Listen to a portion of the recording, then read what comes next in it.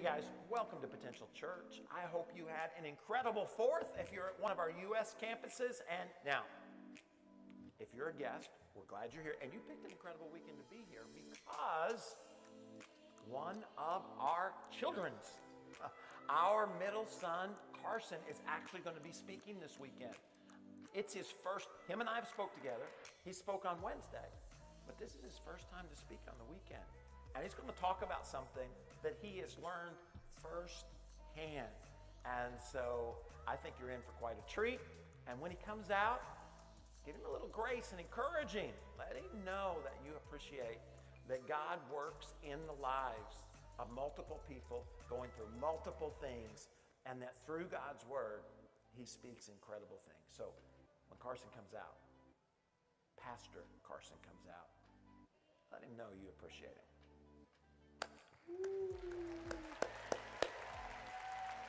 Yes, what is going on, Potential Church? How are you guys doing?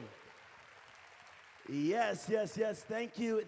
That was entirely too premature. You don't know if I'm going to be any good yet, okay? I could be horrible, and you just clap for me. But it's all good. Like he said, my name is Carson Gramling. I'm one of the pastors here at Potential Church. I get to hang out every weekend with your teenagers, your middle schoolers and high schoolers, and most of them are amazing. Some of you, not quite as much, but we love them all anyways. I love getting to hang out with them.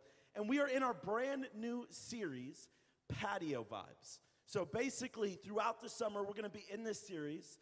I don't know about you guys, but I remember having tons of great conversation out on the patio with family, friends, all of that. So we're going to create that environment here at Potential Church over the summer. So you might notice I've got some friends hanging out with me on stage, and they're going to be out here for the rest of the teaching, and they're going to be here every weekend through this series, hanging out up here with me. So what I want you guys to do, to introduce yourselves, I want the man to say, introduce each other, and I want the man to say how long you guys have been together, and you cannot look at the wife for the answer, okay?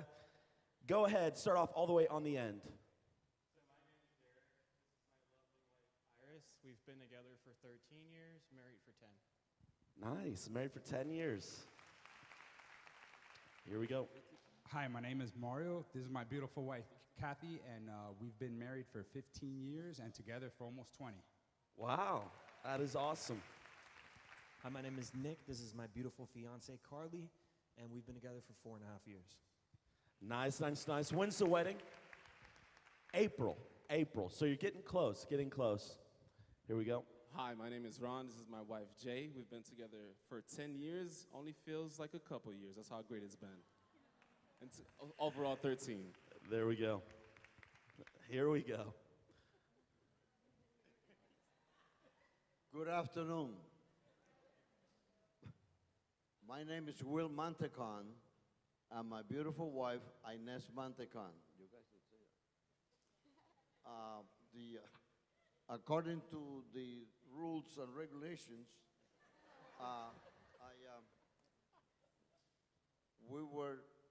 we've been married for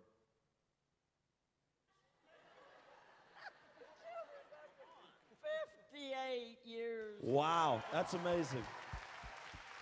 58 years. I didn't want to lie. You know, I want to make sure that everything was perfect. 58 years. Follow that up. I can't follow that one up. Brian McCarty, I've been married to Erica for 13 incredible years. 13 years. That is awesome. So, here's what we're going to do. I'm going to ask the man a question that I believe you should know about your wife. Easy questions, gentlemen. Easy questions that every man knows about his lady. So, I'm going to ask you that question. Your wife or fiance is going to nod yes if you're right. She's going to shake her head no if you are wrong, okay? So we're going to start all the way over here with Derek and Iris.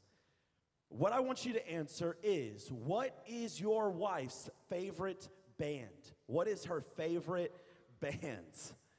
Now, I will tell you, Derek has yet to get a question right. He has been here for every service and has yet to get a question right. I'm believing in you. What is her favorite band? Well, I lost all belief in you. when I said I do, we became a unit. So we like Hillsong. Oh, he got it, finally. Yes. I saved your marriage, you're welcome. Mario, on to you guys. What is your wife's favorite food? Oh, that's pretty simple. She loves pasta. Any kind of pasta. Lasagna, Any kind of pasta, is that? fettuccine. Okay, 2 for 2. We're doing better this time, gentlemen. We're doing better. Nick, don't screw it up. What is Carly's favorite holiday? What is her favorite holiday? That's easy, there's not that many. Christmas. Christmas, okay. 3 for 3. These are easy questions. I want you guys to get some W's, because I love you guys. Next one. If your wife was stranded on an island, what is the one food that she would want there with her? Italian food. Italian? I want specific. Italian doesn't do it. I want a dish. Manicotti. Is that right? 4 for 4, gentlemen. We're doing good. I'm keeping marriages together, and I feel very good about that. Here we go. Right here in the middle. This is where we lose it. I want you to tell me. I'll be honest. I want you to tell me what your wife's favorite movie is. Favorite movie. We don't go to movies. You must have seen at least one movie in those 58 years. One movie. Honey, one movie. Of course. Falls apart. TV. We watch a lot of TV. Okay. Movies and the TV. I'll take it. I'll take it. Fair enough. Last one. I've learned something from him. There we go. Last one. I'm trying to think of a good one. I probably should have thought these more out. I'm going to go with, what is your wife's favorite TV show? Favorite TV show. Doesn't have to still be on. That's easy. Dexter. Dexter. Is he right? Is it Dexter? No, that is not. No, I'm not taking that. I'm not taking that. Hey, I guess. She watches it every night. That is not true. Hey, you guys can handle that between each other. I'm just telling you, she did not say yes. But like I said, they're going to be hanging out here with us. It's going to be a lot of fun. Now, I think my pop said that the only time I've been up here by myself was a Wednesday night, right? It was incredible. I did awesome. So you guys need to come on Wednesday nights to hear me. But I'm just kidding. Anyways, I was told that, like, don't, and you know what, never mind. So, Wednesday night, right? I'm up here, I'm teaching, and anytime you do something for the first time, you're just hoping you don't screw up. That's your only goal. Not to do good, no. You just don't want to screw up. Don't fall off the stage. Don't say anything stupid. That's my only goal. And then get out of there as quick as I possibly can before anyone has time to ask any questions. So that's what I'm trying to do. Don't fall off the stage. Don't screw up. And I did it. So I felt accomplished. All good. Now, did anyone learn anything? Probably not. But I didn't fall off the stage, and I didn't say anything stupid. And I'm walking to the lobby after, right? And I remember a guy comes up to me, runs up to me, and grabs my arm. I'm like, oh, gosh, what's going on right now? And he's like, hey, listen. Man, great job. I loved the skit you did. The skit? I did no skit on stage, which means either he fell asleep during the message, has no idea what I did. He just knows I was up there. I mean, skit. Like that, the word I would have used is like teaching, preaching, divine message from God, not skit. That was a weird word. However, I do have, I hope you guys enjoy the skit I have prepared today. I think it's going to be good. I think we're going to have a lot of fun. But that, like I said, doing anything for the first time, it's not fun. It's not enjoyable. I also did something else for the first time, and hopefully only time. I actually got engaged. I proposed to my girlfriend, Jessica. We are now engaged. Yes, and I was told to invite all of you guys December 31st. Come hang out with us. We're getting married here. It's going to be a great time. But I'm a little frustrated with you guys. if I'm being honest, I'm a little frustrated with everyone. Because I told everyone who would listen that I was proposing to Jess. Everyone who would listen. And they would always ask the same question. You guys always ask the same question. How are you going to do it? What are you going to say? And every time I'd be like, that's a dumb question. I mean, I get down on one knee. Will you marry me? Yes. And that's it. Like, what do you mean? How am I going to do it? What am I going to say? And the reason I'm frustrated with you guys is because not one of you said, you're an idiot. Think through what you're going to do and what you're going to say. Not one of you said anything. Man, all you said was, man, I'm happy for you. Go do your thing. And so I had figured out, okay, we're going on vacation to Colorado with my family. And she's coming along. I was like, this is the perfect place to propose. Perfect place. In the snow, on the mountains. This is going to be awesome. That's what was happening in my head. And so we get there, and I find this little, like, roundabout, right? And so I put the ring on the edge of the little roundabout that was hanging off of a mountain, right? I put it in the snow, and I'm like, this is going to be awesome, right? And so as I'm getting ready, my whole family's there. We've hidden this ring in the snow. I'm like, this is going to be great. Should have put it in the box in the snow. I didn't. I just put the ring in the snow on the edge of a mountain. And so my family's all hiding there. They're like, and I remember Tyler asked me right before I left to go get Jess. I'm like, you guys got to hide. Tyler's like, hey, really quick, what are you going to say? Like, when she comes down, like, what are you going to say, to propose? I'm like, dumb question. I don't know why you'd ask such a thing. I'm going to get down on one knee and say, hey, will you marry me? What do you mean? What am I going to say? I do my best work just off the top of my head.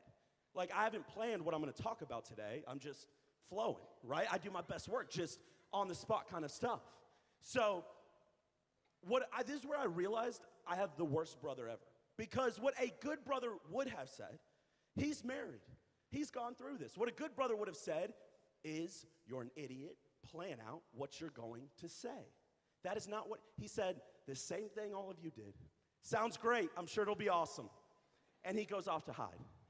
Now, I go up to get Jess, and right as I got to the door, I realized that maybe I had made an error in judgment. That maybe putting the ring, not in the box, just sitting there in the snow on the edge of a mountain was not the best idea. And so what I had decided to do, this is what I decided in my head. Okay, if I get out there with Jess and there's no ring, if the ring for whatever reason has tumbled off the mountain, right? I'm just going to take it as a sign from God that me and Jess are just not meant to be. That is just not going to work out. It's just not going to happen. Because I can tell you right now, that ring costs more than I do. And I am not about to buy another one of those. And so I'm like, you know what? It's just not meant to be. It's just not going to happen. Well, we get down there, and the ring is there. So I'm like, oh, thank goodness. She sees it. She realizes what's about to happen. So she starts crying. Her makeup's all over the place. And as I go to get the ring, I really want you to see what this looked like, because it was very embarrassing. So Carly is going to come over here. She's going to be Jess for this moment, okay? I really want you to get a feel for what happened. I go down, I get the ring, and I remembered, get down on one knee. So I did that. And this is where I realized I was in trouble, because I had no idea what was about to come out of my mouth. No idea at all. So I put the ring out. I was also wearing tight pants like I am now, so I was really uncomfortable. I was kind of like wobbling. I put the ring out. And in my head, I'm like, say something that is going to move her. Say something that is going to make everyone cry. So emotional, so powerful. So what I said was, you're really cool. I like you a lot. Let's do this thing. And I tried. I'm like, you're an idiot. Say anything else. Just something that is going to be moving and emotional and something they would put in like the notebook. Just anything. And nothing came out. I just stared at her for the rest of the time until she said yes. And it was a miserable experience. Thank you, Carly, for helping me out with that. It was awful. And I'm mad because none of you told me. No one said anything that you're supposed to prepare for these things. But I was thinking about it, and oftentimes we talk a whole lot about dating. We give a lot of advice on how to do dating successfully. And we give a lot of advice on how to do marriage successfully. But it's rare we talk about that time in between, when you are engaged. How do you know someone's the right one for you? How do you know that they're the one that you need to spend the rest of your life with? How do you know that? And so I wanted to kind of give you guys the same advice that was given to me. This is not stuff that I came up with. This is not stuff that I'm so smart. I am, but I didn't come up with this. This was given to me. And so I want to pass this on to you guys. Maybe it can help you. Now, if you're single right now, you're like, well, this doesn't apply to me. I really do believe that God is going to bring someone in your life, and you want to be ready for that. You want to know what you're looking for. You want to know when it's time to move things along. So I challenge you to stay engaged. And if you're married in here, and you've already gone through this process, you know far more than I do. But I remember talking to a couple out in the lobby, and they had been married for quite some time. And they had gone through issues in the past, to the point where they weren't really sure things were going to work out. And I remember talking to them. I remember, I'll never forget what the man said. He said, we came to a point where neither one of us could remember why we got married. Neither one of us could remember what initially drawed us together. And so I think that if nothing else, this can help us remember what brought you two together in the first place. What are the core kind of things that hold that relationship together? So I want to jump straight into it. I don't want to waste much time. I don't think we'll be here long, but we could be. Who knows? We'll see. Like I said, I didn't write anything down, so I'm just flowing. Starting off with the first one. You know when they are the one when they are more in love with God than they are with you. You know they are the one when they're more in love with God than they are with you. I think this is often the one, if I'm honest, I think this is often the one that we kind of settle on. It sounds really good when we're at church listening to a message. It sounds great. Yes, amen, praise God. I'm done with these scrubs. I'm starting to date people who love God. And it sounds great, but it's the first one we're willing to let go of when someone comes along. Oftentimes we're a little too concerned about how much money they make, how good they are, how good looking they are. But their relationship with God, we'll work on that, as long as they have these other things. And we settle on this. We don't take this quite as serious. I think that in the Bible, it talks about it very clearly. 2 Corinthians chapter 6. It says, don't team up with those who are unbelievers. How can righteousness be a partner with wickedness? How can light live with darkness? God is very clear about it right there. It's not going to work. You can try. God gives us free will. That's one of the amazing things about God. He gives us free will. So you're welcome to try it. You're welcome to try and partner up and do life with someone who doesn't believe in me. But I promise you it's not going to work. That's a guarantee. It's not, hey, it might not work. Hey, do your best, but we'll see what happens. It's a promise. It's a guarantee. You can try it, but it's not going to work. You're not going to have the relationship that you could have. But see, what so many of us do is we think, no, I'm going to bring them. They're going to love God. They're going to follow God. I just got to get them there. It's a journey. To illustrate this, Nick is going to come help me really quick. This is something that my youth pastor used when I was a student. He used this to illustrate kind of that process of thinking we can bring someone up to us, right? So we get in a relationship and they're unbelievers and we think, man, I'm going to bring them up to where I'm at. I'm going to lift them up to where I am. They're going to love God. They're going to serve. They're going to give. They're going to worship. But I've got to get them there, right? But oftentimes you can try as hard as you want and you're not going to be able to lift them to where you are. But it's so easy for them to start pulling you down. All these standards, all these beliefs that you have, and you're fighting. You're like, no, we're going this way. We're going this way. Remember, you're going to love God. You're going to worship God. And you pull, but it's so much easier, and eventually you get too tired, and you fall. And you end up in the same place that they're in. You end up so much further than God, so much further away from God, because you decided to get into a relationship with someone who didn't have that same love for God. And please hear me, I'm not just talking about coming to service, watching it. I'm talking about an active love for God, being in love for God. So you've got to ask the person that you're with now, are they in love with God? Truly in love. Meaning that their relationship with God right now should not look the way it did last year. Shouldn't be doing the same things that you were doing last year. Shouldn't be 3 years of just coming to service and watching. It should be further along. I mean, if I told you, hey, this couple, they've been together for 5 years, but they act as if they just got together.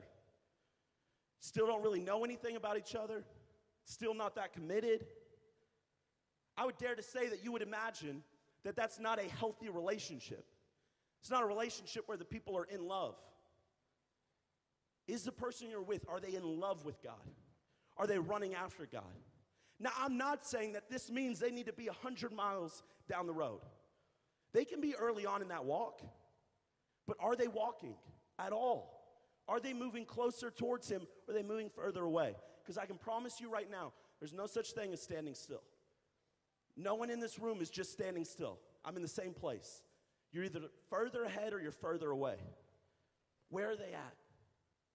See, the sad thing is most of us think that, and I'm guilty of this. Most of us think, well, we're in love, so it's all going to work out. You don't understand. I love them. That means it must all be okay. It must all work out in the end. But see, what the Scripture teaches is you can fall in love with the wrong person. It's very easy. We're very capable of falling in love with someone that we have no business being with. You've got to decide, is the person you're with, are they actively loving God? And if not, why waste your time? I can promise you, that's all it's going to be is a waste of time. A waste of time, a waste of heartache, a waste of pain. It doesn't have to be that way. Are they loving God? Are they in love with God? The second thing, you know they are the one when they meet your standards. This is actually something that, it's kind of a crazy story. Me and Jess have been a part of Potential Church for 18 years, 19 years. She's been here just about as long as I have. And what's wild is we never knew each other. We were part of the same kids ministry, same youth ministry, everything, but we had never met. But what was crazy is as we became closer, we realized that we were at the same teaching in the youth ministry, where our youth pastor, Pastor Scott, who's now pastoring a church in Minnesota, he had talked about standards and about writing down your standards. And he challenged everyone in the auditorium. He's like, I want you all, when you get home, write down what you're looking for in the person you're going to marry. Don't just build it up in your head. Don't just make up some things in your head. Write it down. Put it on paper. What are you looking for in the person you want to marry? And don't settle for anything less than that. No matter how dumb it may seem to everyone else, if they do not meet your standards, do not settle for it. He was so serious about this. And you know what's amazing is going back through, Jess still has that paper that she wrote when she was 15 about all the standards she has for the man that she wants to marry. And it was amazing to see how I stood up to those standards, how I lived up to them. So I challenge everyone in here, man, this is not just for women. Men, write down, what are you looking for in the person you want to marry? And if someone comes along and they do not meet those standards, there's no business being with them. None at all. You're just going to waste a lot of time. You're going to give your heart to someone who will never be able to handle it the way they should. You know, I think there's a lot of things in Scripture that God talks about, what our standards should be in a relationship. But there's just really one that I want to talk. I challenge you, do your own research, pray on it, and really pray about what your standards should be. But there's just one that I want to talk about today, one that I don't think gets talked about a lot. It's in 2 Samuel chapter 6. And just so you have context, this story is involving two people, King David, king of Israel, and Michal, a lady named Michal, who was Saul's daughter. Now, David, at this time, was in a tent, and he was worshiping God harder than you have ever seen anyone worship, giving everything he had in worship, absolutely everything. He was giving it to God in this moment. So much so, he was worshiping so hard that Scripture literally says his clothes fell off. And as Michal was watching David worship like this, she responded the same way a lot of people respond nowadays. That's not the way a man should look. Men shouldn't worship like that. Men shouldn't be exposed like that. Men shouldn't be emotional like that. That's not the way a man should look. Men shouldn't worship like that. And David says this in response to her. He says, in God's presence, I'll dance all I want. He chose me over your father and the rest of your family and made me prince over God's people, over Israel. Oh yes, I'll dance to God's glory, more recklessly even than this. And as far as I'm concerned, I'll gladly look like a fool. But among these maids you're so worried about, I'll be honored no end. See, David understood something that I think we need to understand. Find someone who will worship. I mean really worship. I don't mean just come to service and nod their head as the band's playing, or someone who might mouth a few of the words. Someone who really gives everything they have in worship. And I'm not just talking about the singing. Everyone responds to that differently. I'm not just talking about singing. I'm talking about giving, about serving, praying before you eat. Whatever it may be, big or small, do they worship God in all of it? Truly worship, meaning they give God everything they have in that moment. They don't hold anything back from him. They show him as much respect and adoration as possible. Because I can promise you, if they are afraid to show emotion towards God in public, they will be afraid to show emotion towards you. I promise. Find someone who will worship in front of everyone. Just like David, not caring how they look, not caring what the world says about them, that men shouldn't look that way, men shouldn't worship that way, men shouldn't show emotion like that. Find someone who will worship with everything they have. And I truly believe that will get you so much further ahead than worrying about how much money they make or how good looking they are. Find someone who will worship. So you know they are the one when they are more in love with God than they are with you, when they meet your standards, and lastly, you know they are the one when you can trust them. And this sounds really simple, really easy. And we throw around that word trust all the time. But I don't think we always fully understand it. I know I didn't. If you had asked me a few years ago, do you trust Jess? Of course I do. Of course I do. I trust her, she trusts me. But you know, I think trust means a little more than what we can sometimes use it as. Do you really trust them with everything you have, with everything you are? Meaning that do they have the power to completely ruin your life if you're wrong about them? Meaning that if you're wrong about them, if they're not who you thought they were, do they have the power to completely wreck your life in every aspect of it? Have you given them that power? Do you trust them that much? See, I think God asked for that same kind of faith in him, that same trust in him. I can tell you right now, if God is not who he said he was, my life is over. Every dream, every desire, everything I have done is through him. If he is not who he says he is, my life's done. But see, what I think we get really good at is we're really good at coming up with a plan B, an ulterior plan. Man, I love them, I trust them, but if things don't work out, because people are people, people can change. If things don't work out, here's what I'll do instead. Here's my backup plan. And see, what I think real trust is there's no backup plan. There's no plan B. It means you give them every part of you. And if they go down, you're going down with them. It means there's no, well, if they start going down, I'm going to step over here and do this thing. It means no matter what, I'm giving them every part of me. Meaning that if they're not who I thought they were, my life's done. My life's over. Do you trust them that much to give them every part of you? I think it's clear from Scripture that God takes this stuff so serious. So serious. It means so much to him. And I think the reason is because there are too many people out there who are part of a marriage and they feel like, man, this isn't what I signed up for. This is not the person I thought I was marrying. They're totally different than when we first got together. I didn't know this is what I was in for. A few times before I went to Colorado, when I proposed to Jess, we had gone before that. We were on vacation during Christmas. We went to Colorado, and we went skiing. Now, like I said before, the first time you do anything, it's awful. It's not fun. So when we went skiing, this was not a fun experience. This was not an enjoyable experience. We're going down this like bunny hill over and over and over.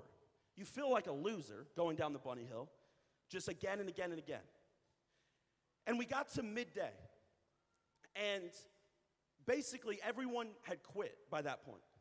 My dad was, it's weird. My dad's pretty athletic. I've never seen him like not be able to do a sport. He could not ski to save his life. He was awful. He just couldn't do it. He couldn't figure it out.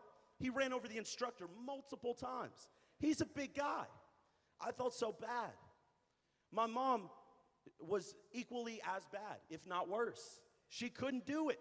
She couldn't do it. She was falling like on the little carpet that takes you up to the bunny hill, knocking kids out left and right. It was awful. Bailey never even put her skis on. She hated it from the moment we got there. This is too cold. I don't know why anyone would want to do this. This is dumb. And me and Tyler weren't enjoying ourselves, but we were the better ones out of everyone else, which obviously, as I said, is not saying much. And I remember like not really wanting to do it, but my dad told me and Tyler, we paid for skiing. You guys are doing it. You're finishing. I was like, all right, that's kind of a double standard, but whatever. We'll finish it. So me and Tyler are going down the bunny hill a few more times. I'm like, dude, I'm done with this. We're doing the mountain. We're doing the mountain. We're going down. It's not going to look clean. It's not going to look pretty, but at least we can say we did it. So me, Tyler, and the instructor go to the top of this mountain. And this is unsafe. They said it was a green. This was no green, okay? This was like black diamond. Just, I knew, looking at it, I'm like, I'm not going to be able to do this. I'm just not. So we get to the top, and I go down this section, and I did okay. I had done board sports before. I grew up doing board sports, surfing, skateboarding, all that kind of stuff. So I did okay. I'm at the bottom, and I'm looking up at Tyler. And you know when you see on someone's face that they shouldn't be doing what they're about to do? That's the look I see on Tyler's face. Like he is not ready, nor is he prepared for what he's about to do. He's also not confident in what he's about to do. And I see that look on his face. And the instructor kind of edges him out off the edge of the mountain. And if the instructor has to push you, you're not ready. The instructor pushes him, and he starts going down the mountain. Looking good at first, but then he starts hitting speeds that are a little too fast. He starts going way too fast. And you know that if you've ever done a board sport before, you probably understand there's a speed you get to where it's a lose-lose no matter what. Because it's going to hurt really bad to stop because you're going way too fast and you can't stop. But at the same time, the only other option is just to bomb it and just pray to God that you don't hit anyone. Tyler decided to pray to God that he didn't hit anyone, and he just bombs this mountain. I mean, he's going so fast, way too fast. And I'm at the bottom of the mountain. Keep in mind, no one is on this mountain. It's massive. There's tons of room. He could go anywhere. And I'm looking up at him from the bottom like, man, he's going way too fast. Too fast. I really don't know why he's slowing down. He should slow down. He's going way too fast. He's headed straight for me. This man runs straight into me. Straight into me. And it was literally like a movie. I'm holding on to him. He's holding on to me. I'm going backwards down this mountain. Backwards. Way too fast. Way too fast. I mean, we're bombing this mountain. And I remember him, he's like, or I yelled at him, I'm like, what are you doing? He's like, I don't know. I don't want to be here. I don't know why we're doing this. I'm like, stop complaining. Fix this. You caused us to be in this situation. You fix it. And he says, I have an idea. I'm like, what are we going to do? And then on command, he throws me off of him. And I just ragdoll off to the side, rolling, skis flying in the air. And as I hit the ground, I look at him, and he is still going he's picked up more speed. He's going fast. To the point where other people are on the mountain looking at him. Like, oh, snap, what is going on here? But he didn't look like, oh, man, he must be really good. He knows what he's doing, clearly. He looked like someone needs to help him. He's going to die. And I looked a little ahead of him, and there was a cliff edge, like just the edge of, here's a crazy thing if you've never been about skiing and snowboarding. It's really easy to just fly off the edge of the mountain. Really easy. There's not a lot of ropes and stuff guarding it. So he's coming to the edge of this mountain and going way too fast. And he's already committed to not stopping. I mean, if he was going to stop, I feel like he would have stopped before he rammed straight into me. So he's going so fast to the point where I'm just having to accept the fact, this is the last time I'm going to see my brother. This is how he ends. This is how he dies, right here on this mountain. I'm already thinking through who's going to get his room. I feel like I should get it. I'm the next oldest. And I'm going through all this in my head. He comes to guys, I swear to you not, he's literally, if that's the edge of the mountain, he's here. And I mean, I've just accepted it at this point. And at the last second, he just, like a dead fish, just flops his body into the ground. And he's still sliding to the point where one ski was hanging off the edge of this mountain. It was crazy. Somehow he survived it. And I remember being so angry afterwards. Like, that was hilarious, but I shouldn't have been a part of it. I had no business being a part of it. You dragged me into it. And it's really funny when that happens at the top of the mountain as we're skiing. It's not really funny when we feel that way in our relationship. We feel like I had no business being a part of this. I didn't ask for this. And all of a sudden, I got dragged into this relationship that I'm not sure why we ever started to begin with. This isn't what I asked for. This isn't the person that I initially got with. I don't have any business being a part of this. What happened? It was amazing. We loved each other. We were running after God, but now I can't drag them to service. They don't worship anymore. Too afraid of what other people think. They don't serve. They don't give. All these things that I thought our relationship was going to look like. But here's the greatest thing about God. This is what, I mean, it's so amazing. Even though we might screw up, even though we might make a decision a little too hastily, even though we might make a poor decision, He doesn't leave us there. He rescues us from that situation, even if we caused it, no matter what. You guys can go ahead and bow your heads. There's a verse that's been kind of stuck in my head for the past few months. It's in 1 Corinthians chapter 13. And it says, love takes everything, every mistake, every sacrifice, every screw up, every heartbreak. Love takes everything that comes without giving up. Love believes all things. Love hopes for all things. Love keeps on in all things. You know, like I said, the greatest thing about Jesus is that He doesn't leave us where we are. I'm going to be honest with you. If you're in that boat and you're in that relationship and you're like, I don't know what happened. I don't know what the healing process looks through all of that. But I can tell you what Scripture says it isn't. It's not running away. It's not quitting. God says very clearly, love keeps on in everything.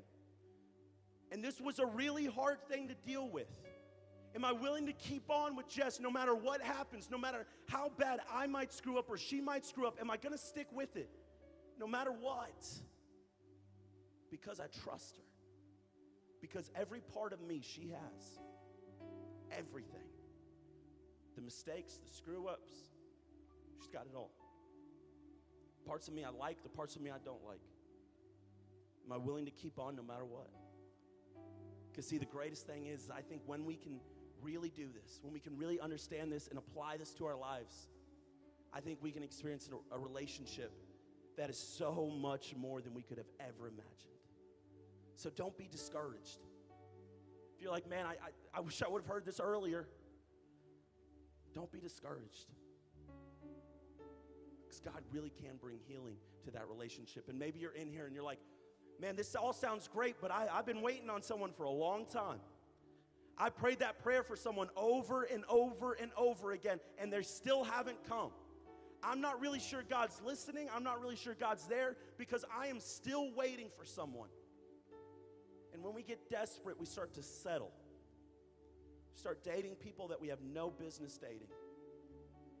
What are those standards? And are you going to hold on to those no matter what? Do you trust God no matter what? Dear Lord, we come to you now. Lord, I pray that we take this so serious because we know you do. Lord, I pray that if we're in here and we're single, Lord, and we've been waiting for what feels like forever. We've been waiting, we've been praying for that person to come along. Maybe we've even denied a few people that we knew were no good for us, but we're still waiting. Lord, I pray that we don't settle. We don't get dismayed, Lord, that we trust you. And we trust that when that person comes, the wait will be 100% worth it. And if we're in here, Lord, and maybe we feel like we're a part of a relationship that it's not going where we want it. It's not in the place we want it to be in. It's not this love that you talk about in 1 Corinthians. Lord, I pray that you heal that relationship, that you bring healing, you bring joy, you bring peace, Lord. And that no matter what, you give us the will to keep on. No matter what mistakes, no matter what screw-ups, no matter what heartache has come from that relationship, that we keep on knowing that we will experience healing. Lord, I pray that we trust you, give you every part of us, because you've done the same thing for us. Lord, we love you, we praise you. It's in your name we pray. Amen, amen, amen.